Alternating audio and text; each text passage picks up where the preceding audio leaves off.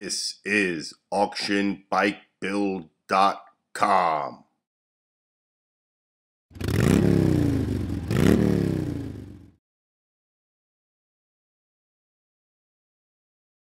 Welcome back to auctionbikebuild.com, where our goal is to build a custom motorcycle on a shoestring budget. Now that all the paint has been removed from the frame, it is time to mold it. What molding is plastic body filler that they use in auto bodies to fix dents and other minor imperfections in cars. We're going to use it to remove every weld mark and make this frame as smooth as possible. This is the webbing that Bob welded in to hold the upper tank mount and to give the frame some nice support. So what we want to do is mix up a nice coat of Bondo and put on a fairly heavy coat and try to bring this web up to the depth of the frame to make it look like it's one solid piece.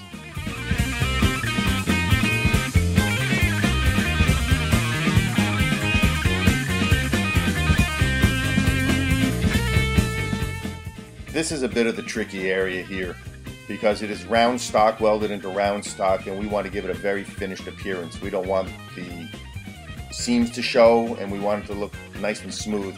So you have to apply the Bondo with your finger and put on a pretty good coat, because it doesn't matter. You're going to sand it down till it's smooth, but you don't want to have to keep going over it numerous times. So, put a pair of gloves on and get your fingers to work.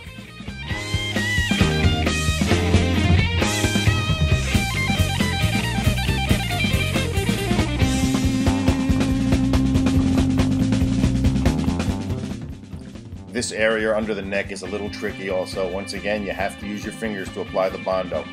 You want to get a nice smooth coat in there to make this look as perfect as possible.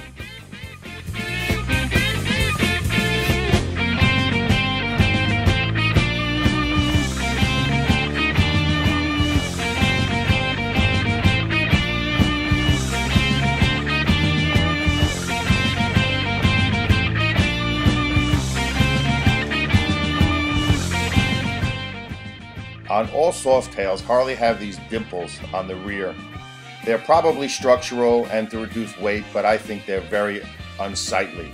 They make these chrome inserts you pop in, but once again, that's just covering an ugly problem with ugly chrome. So we are going to remove them here at auctionbikebuild.com. So mix up a nice coat of Bondo and just fill them in. Make it nice and smooth. This is one of the easier parts to do because it's really just a hole and it's got nice raised edges. So you just fill it and sand it smooth, and not a lot of work. Give your bike a much more clean and professional look.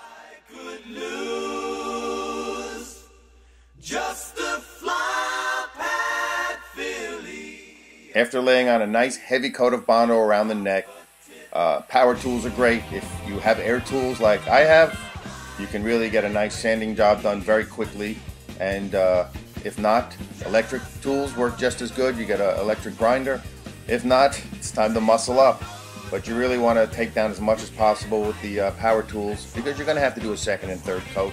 So build up a nice heavy coat, get out the power tools, do some nice sanding, wear a mask. This dust is very toxic to you, and put on some eye protection and go to town.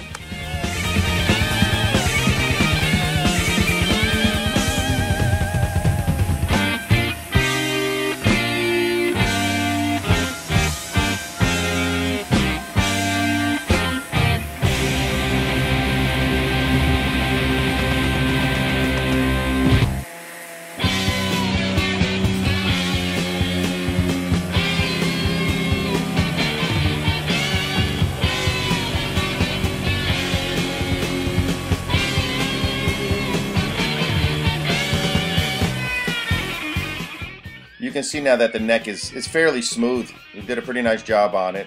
So what we want to do now is a different type of Bondo. It's more of a thin coat.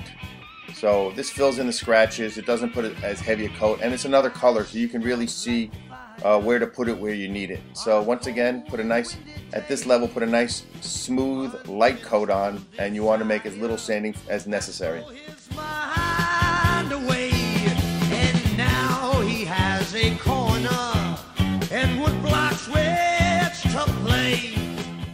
When sanding round stock, it's a nice thing to do is just loop the sandpaper over it and go back and forth. This way it keeps the round and it's easier on your hands. But no one's looking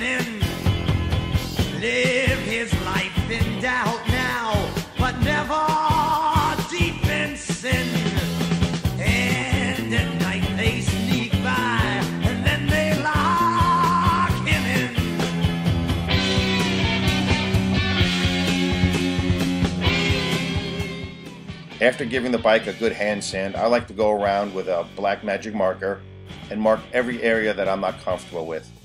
Now, use your hands, don't use your eyes. Rub your hands over the surface. If you feel it, you will see it.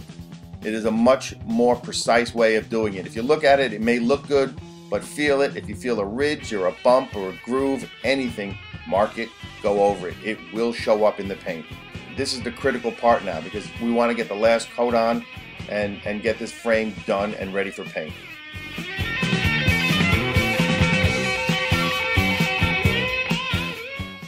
I thought I was done with the frame, and then I looked at it head on, and it really bothered me.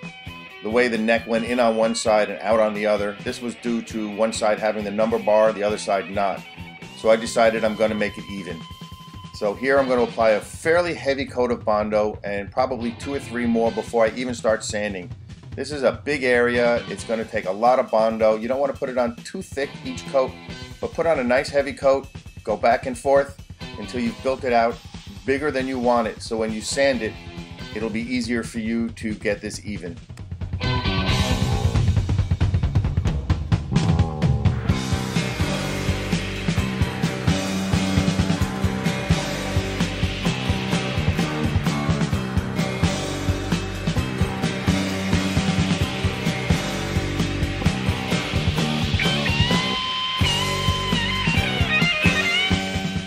You can see here after 2 or 3 coats, we've built up a nice thick area, and it's almost even with the other side.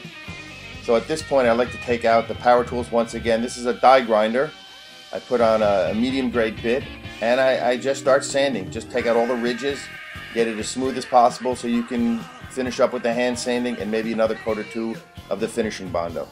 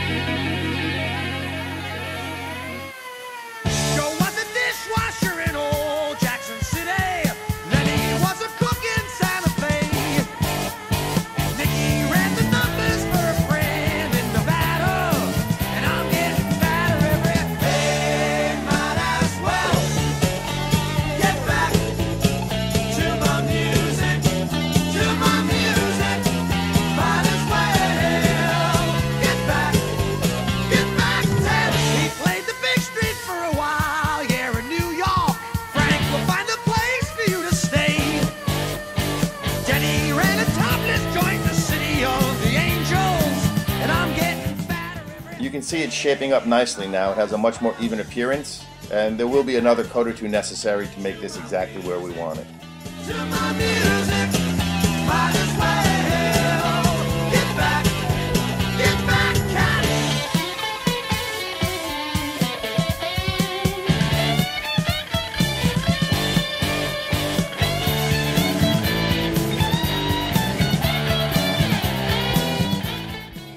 Well, this is the final coat of Bondo, and you can see now it has a much cleaner appearance than it originally did, with the one side going in, the other side coming out.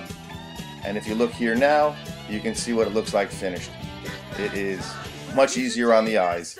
So enjoy, and join us next time for AuctionBikeBuild.com every Monday and Friday for new episodes.